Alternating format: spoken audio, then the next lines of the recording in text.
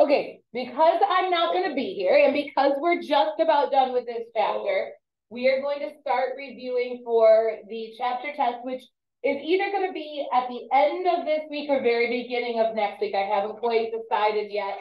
We're going to start reviewing today. So this packet that you picked up starts with just a little bit of flat out review. I just ask you to define what weathering is. You can define it with a 1 or 2 word answer if that's fine, if that's good enough for you. Tell me a difference between chemical and physical weathering. Define erosion.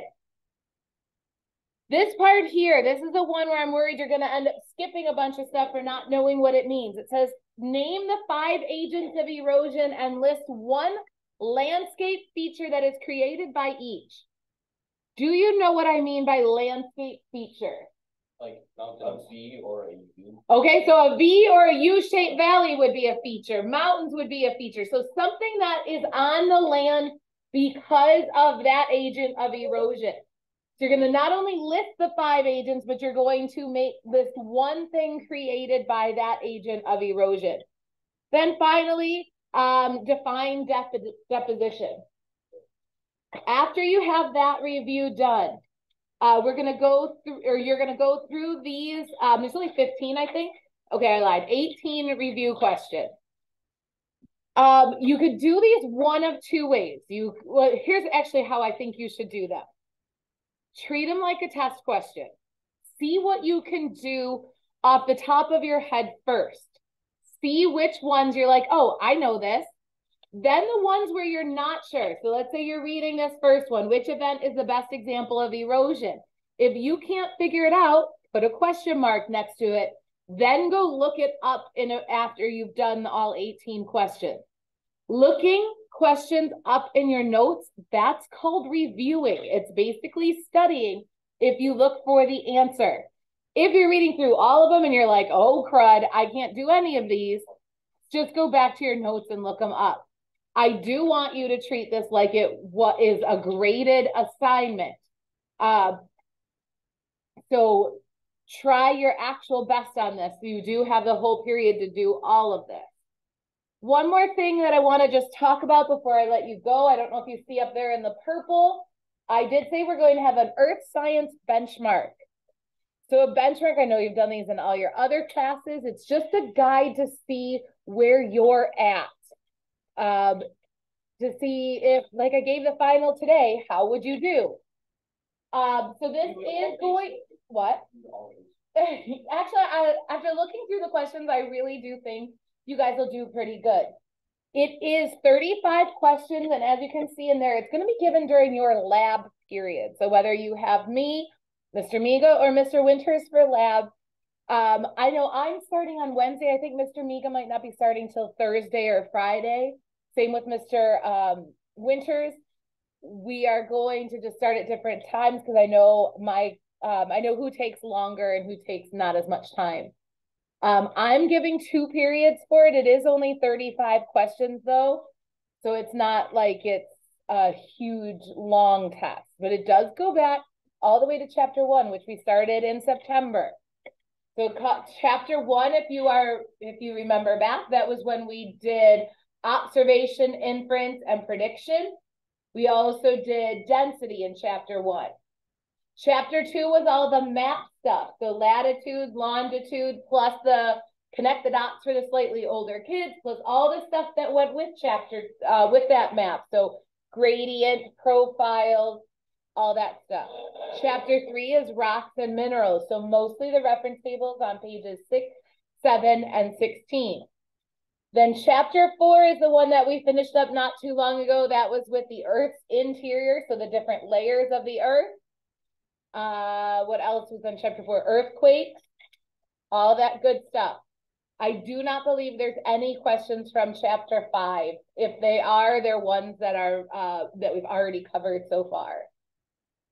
So that's the benchmark, again, to be given during your lab period starting Wednesday. Any questions on that? All right, so I want you to spend a few minutes going through this. Actually, do you want to do some of it together? No, go start it right now. Sorry. Start it right now. The agent of the erosion, would that be glaciers? Yep. All right, let's go through this. What did you say weathering is? Yep, breaking down of rocks. Obviously, you could have gone down into more details, but the key there is just the breaking. What's the biggest difference between chemical and physical weathering? You could have had a couple of differences. Physical weathering is not of the rock, chemical weathering does, and physical weathering also happens in a cold, moist environment, while chemical weathering. Okay, hang on. Whoa. I do want you to include this one. This is the biggest difference. Physical weathering does not change composition. Hang on. But chemical does. That is the absolute number one thing you need to know, the difference between chemical and physical. But I do think the climate is a close second. So climate is also different. So for physical, what kind of climate is best? Well, no, guys, what's the best climate for physical weathering? Warm and moist. No. Cold and moist. And then chemical is warm and moist. What is erosion? Movement of sediment. All right, give me one agent of erosion and a landscape feature created. Glaciers. What do glaciers create? U-shaped valleys. Glaciers absolutely make U-shaped valleys. Can you think of any other features created by glaciers? Kettle lakes. List these. Add them to your list. Kettle lakes. What else? What are some other features that glaciers make? Moraines. Moraines. Like, what is that? Moraine is a hill of unsorted sediment. That's another one. Striations. Those are scratches. What are a couple other things? Outwash plains. Outwash plains.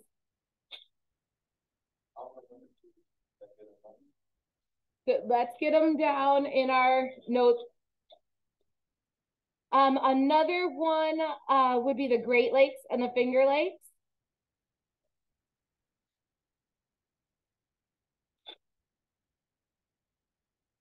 So Logan says, I'll remember one, maybe two of these. I do think that's good enough. But the other thing is, though, if they say something about a moraine, even if that's not one you have in your list in your head, you do need bells and whistles going off in your head. If you see any of these words, you need to say, okay, Finger Lakes glaciers made those. Moraines, glaciers made them. Do you have to memorize them? No, but you do need to know what made each one of them. Give me another agent of erosion. What? Running water. Running water. Oh. Academic weather. Okay, what are some features created by running water? Okay, so a river, I guess we can include it. It's not a feature usually. A V-shaped valley. No. Oh. There are a couple other things that we put in here. No. Right. No, those are all types of running water. Same with river. River is a type of running water. What are some other features created by running water, streams, streams, creeks, brooks? That's a V-shaped valley. They are sorted sediments. What's at the end of each river? A delta. And what are the curves in a stream called? A meander. Meander. Those are the vocab words that you need to again hear. If you hear those words, You need to think rivers or running water. What's another agent of erosion? Wind. Let's go with waves first. What are some features created by waves? Beaches. Beaches. Storage. What? Those are going to be sorted again. What else? No, those aren't landscape features. I put here. Barrier islands, so sandbars and barrier islands.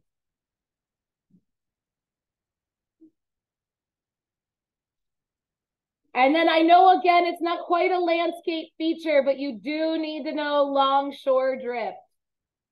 It is a huge thing they ask about for waves. I heard somebody, when we said waves, you had said wind. What are some features created by wind? Sand dunes.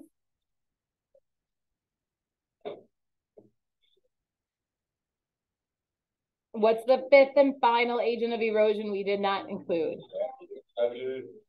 Do you want me to spell that right, guys? Dunes, not dews. Is that what you were? Okay. It's okay. Well, dunes and dews are very different things. And yes, you guys did say gravity. What are some things that gravity, so these examples would be avalanche, mudslide, rockfall. The key here is these are unsorted. And finally, what is deposition? Depositing. Okay. Are there two P's? Yeah. Two P's. Okay. That's the basics. Now use that information to get the following 18 questions correct. These will be checked tomorrow. Pretend this is the test, which is coming up. See how you would do.